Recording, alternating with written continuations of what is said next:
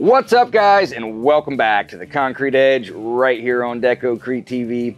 My name's Jeff, and on today's show we're going to be taking a look at a new twist on a classic stamped concrete pattern and what makes these Ashlar stamps different from the rest, so stay tuned and you're going to learn all about it.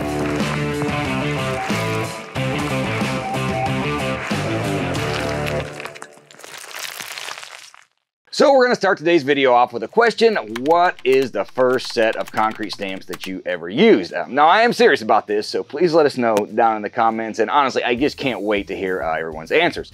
So for me, the first kind of concrete stamps that I used was actually just a seamless texture skin, and that doesn't really count. So the first actual grout line stamp I used was an Ashlar pattern.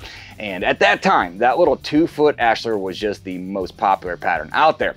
And if you started stamping concrete, you know, around that same time, you probably love that little pattern as much as I do. I mean, oh yeah, we've all got fond memories of that one.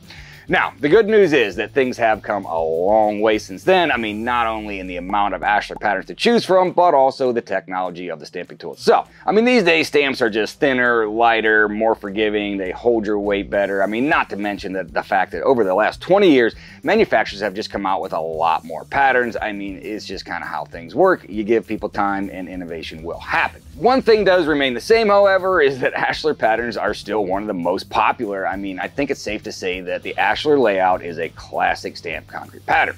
And for like stone masonry work, I mean, Ashlar patterns date all the way back to the 12th century, or at least that's what Google told me. And I mean, if it's on the internet, it's got to be true, right?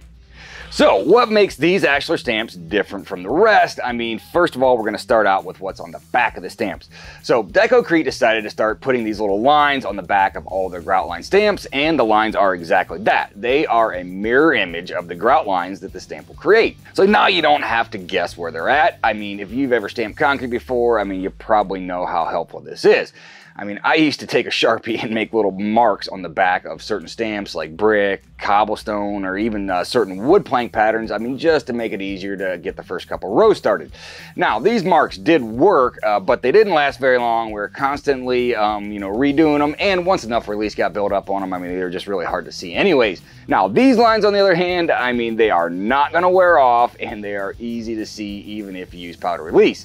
I mean, one of the mistakes that people make with grout line stamps is not getting those grout lines pushed all the way down, and this leads to bare spots in the texture, I mean, especially right around the grout lines, and this just sticks out like a sore thumb, and there's really no fix for it. Now, having the lines marked on the back will also help you out if you have a job that requires multiple pours on the same slab. I mean, if you've ever done this before, then you know how hard it can be to find the right stamp to get started on the next section. I mean, you can see all the grout lines from the pour before, but to keep going, now you got to keep flipping the stamp over just to make sure that you have the right one and to make sure you have it turned the right direction. Well, these lines just take all that guesswork out of it, and for a few other tips on this, please check out our Technique of the Week video where Jason goes over the entire process.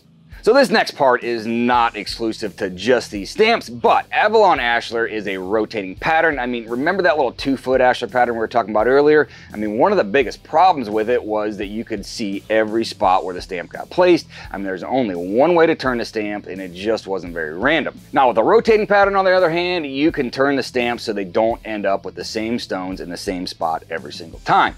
I mean, this will make the pattern more random, but this style of Ashlar pattern also just helps hide the pathway of that stamps better than the traditional L-shaped Ashlars do. I mean, it really doesn't matter which way you turn this thing, it's still gonna fit together, and you can use this little logo on the back just to keep track of it. Now, one little bonus tip here before we move on, and I mean, this goes for pretty much any grout line stamp that I know of, and the tip is don't use the handles. Now, I know. If you're not supposed to use the handles, why do you even put them on there in the first place? So let me explain, or maybe even rephrase that a little bit. Use the handles to break the suction, but not to pick them up. Now, the problem is when you use the handles to pick the stamps up, I mean, it's just really hard to not end up having a few spots dragging across the concrete. So once the stamp is freed up from that suction that gets created by pounding it into the concrete, I mean, I just prefer to pick the stamps up all the way out on the edges. Now, if you do just have to use the handles, I mean, just try and hold them so that the pressure is all towards the middle, and that way you can just make a big taco out of the stamp, have as few spots touching as possible, and then just pick it straight up. So the last thing to cover here is the texture, and I mean, this is really what makes the biggest difference to the end user. Now, there are different layouts of Ashlar patterns, and how the stamps work is definitely very, very important to the contractor. But once it's all said and done, I mean, the most noticeable difference is gonna be the texture. Now, this exotic looking texture of Avalon Ashlar was imported from India, and I don't think that I've really ever seen anything else like it. Now, the texture also runs different directions on the stones, so it doesn't just look like a seamless texture that had grout lines cut into it. And the variety of the stones just make it perfect for pretty much any project, large or small. The set has 3 different stamps that are color-coded for easy identification, and each of them has its own unique grout line pattern. And if you rotate the stamps as you go, you're just going to create the most random Ashlar pattern possible. Now, the stamping tools themselves are 42 by 42, so you can cover a lot of ground, and they'll work on freshly placed concrete or concrete overlays. All in all, Avalon Ashlar gives a new twist to an old pattern that's still really popular, and the stamps themselves are as up to date as you can get. Well guys, that's pretty much it for this week's show. If you guys have any questions on these or any other Deco-Crete stamps, please leave us a comment, or even better yet, give us or your nearest Deco-Crete distributor a call.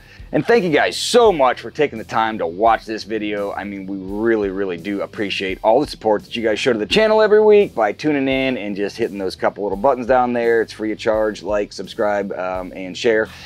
So from all of us here at Deco-Crete TV, thanks for watching, and we'll see you next time.